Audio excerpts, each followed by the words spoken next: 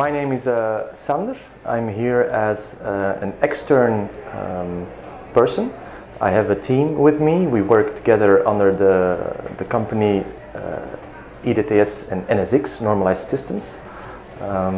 We have enlisted for the challenge of the football, so restricting people who aren't allowed in the stadium, finding one way or another a solution that we can keep them out.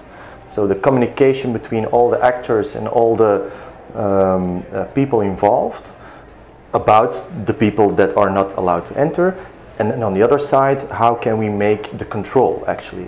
How can we do the checks and the balances? Because at the moment it's done manually. The solution we thought of is it's two-layered.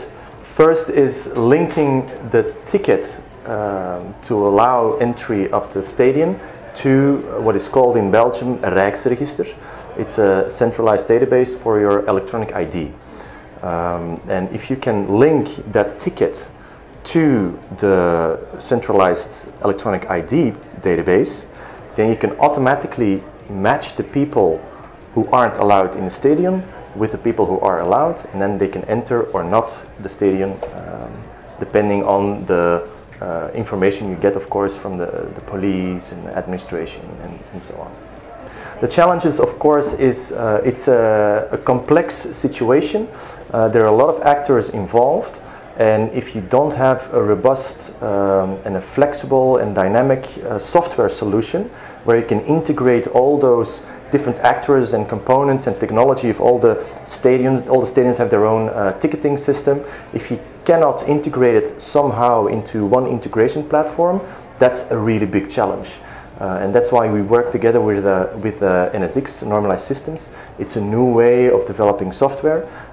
It's actually based on research at the University of Antwerp, and they have found a way to how do you call it, the complexity that is given in the situation, that they can manage it in the software.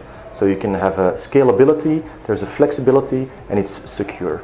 So that's our USP actually, that we can integrate all the different technologies of all the different stadiums into our one integration platform.